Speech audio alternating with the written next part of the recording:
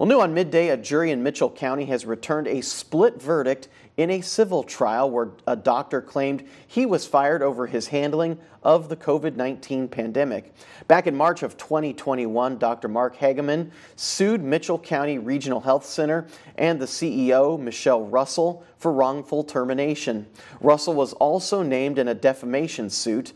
The jury ruled on Tuesday that the health center and the CEO were not guilty of wrongful termination, but also ruled that Russell had defamed the doctor. Dr. Haganman was awarded over $160,000 in damages.